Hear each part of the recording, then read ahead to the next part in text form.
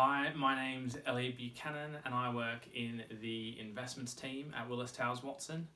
So I studied at the University of Wollongong in Sydney, Australia, and did a bit of time at the University of Sheffield too, studying economics.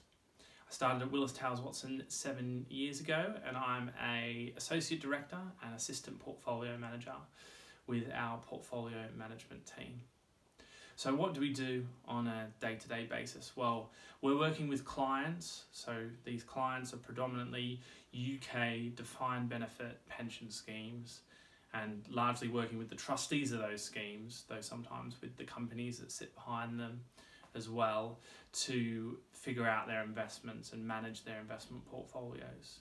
So with the clients specifically, they're signing across to us the powers to go off and manage their investments and do everything on their behalf.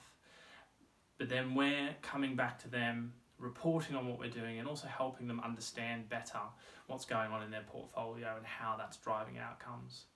Now, trustees of pension schemes, often they're doing this part-time, they're not investment professionals, and so it's really trying to distill things down into a way that they can understand and get their grips around when they're having their meetings, whether that's just on a quarterly basis or more frequently. Then in terms of managing the investments on a day-to-day basis, I'm working with the portfolio managers, I'm working with the analysts in the team to help devise portfolios that we then filter it down to all our clients.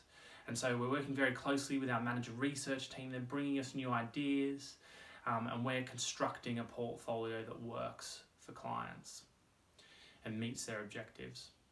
And then we're also feeding back to our research team saying, look, these are the sorts of things that we want to be getting into client portfolios. These are the sorts of new ideas that we're looking for. And then there's going off and actually implementing these for clients. Different clients have different objectives, and so we need to tailor the approach to each specific client. And then we're also assessing emerging risks and opportunities. So there might be opportunities for a good investment for a client. We can go off and make and take advantage of market conditions at that particular point in time, maybe feeding in input from our economics team. And there's also emerging risks or emerging data coming out about risks that are already there that we need to respond to. So an area might be sustainable investment and all the data that's become available on that over the past few years. And it's applying that to the portfolio to make decisions that work best for clients. Is that okay?